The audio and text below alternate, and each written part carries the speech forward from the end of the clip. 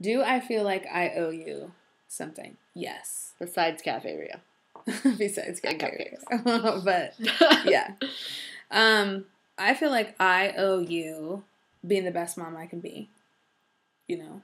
Yeah. Using all my talents. I think I mean more like of a negative connotation. Like, do you feel like resentment? I owe you yeah, food because when you come or what? Like yeah, like you owe like you did like this. Payment?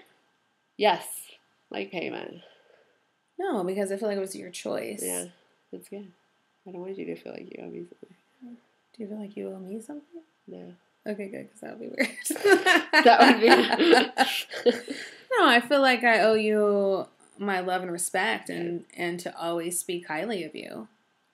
Especially with Gavin. Do you ever feel like obligated to keep up with his biological ties? Yes. You know. I mean, yes, in a good way. Okay. I mean, I like to do it.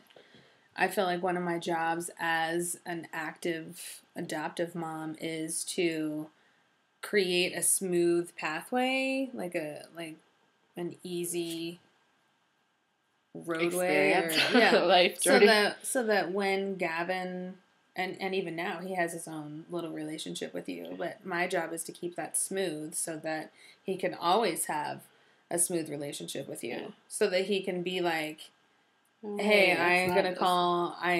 He's walking home from school or whatever in high school, and he wants to call his birth mom, and so he calls you. Yeah. You know, like I want that to be easy for him. I want him to be able to email his birth dad and have an easy relationship, and talk to Grandpa Sal about fishing, and Yeah. Well, see, and that was important to me too, which goes hand in hand with having an open adoption. Like, I don't ever want him to feel. I think a lot of the times it's a common, perception that adoptees feel like my parents, like, I know that's how my aunt feels, like, my mom didn't want me, or my birth mom didn't want me, and, et cetera, et cetera, et cetera. Yeah.